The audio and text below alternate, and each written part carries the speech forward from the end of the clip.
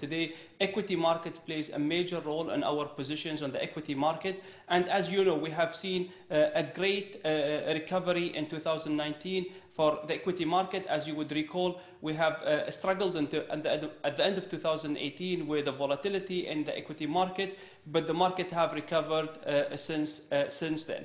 But overall, we have seen really a great performance in different parts of our portfolio. When you look at the divestments, you're obviously building up a sizable cash pile. Give us an indication, how much cash are you sitting on, and is that a cash pile for deployment? We need to look at Mubadala today at the size of the investment, at the size of the portfolio that we have today. Today, we need to understand that Mubadala has an investment strategy, and that investment strategy has an asset allocation that has been allocated for the different asset classes and sector. So the recycling of capital, it's not something systematic. It's something based on allocation that has been given to the different business units, and they are playing tactically, either on the private equity side through the funds and the co-investments, or through the public investment, which is today a sizable. Today, if we look at our public investments and the overall portfolio is 21%, so recycling that within the public investments, it creates a large recycling capital for us. Well, when it comes to doing deals, I look at your debt to equity ratio. It's 11.8%.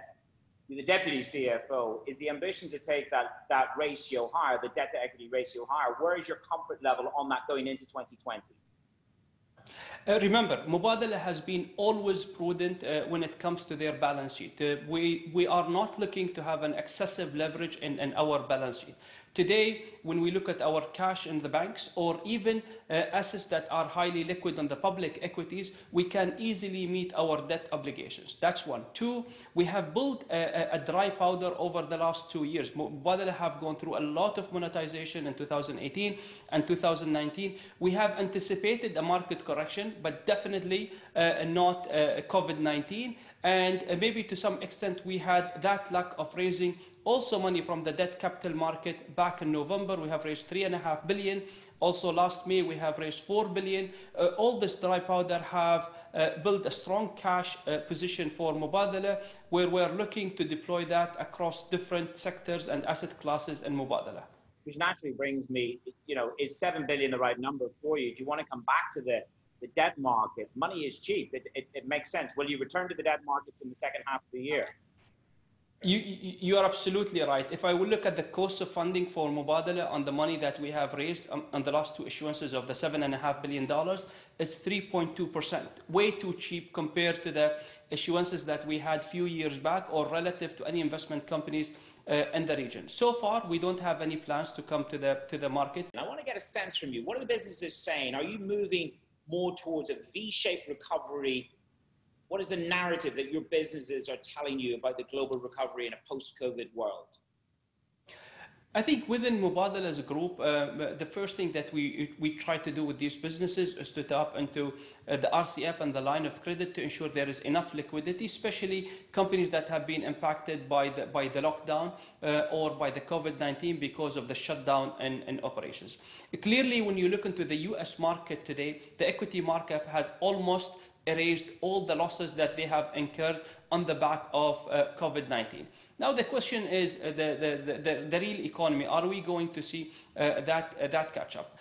If I take an example, the US market, which is a huge market that we invest in, I believe the US market is very resilient. I mean, the US market pre-COVID-19 had a very low unemployment rate. It's the lowest on the last 50 years. We don't see any systemic risk. We have seen a strong capitalization in the banking system in the US. And more importantly, the US government, as well as the monetary policy, has been very supportive of the capital market.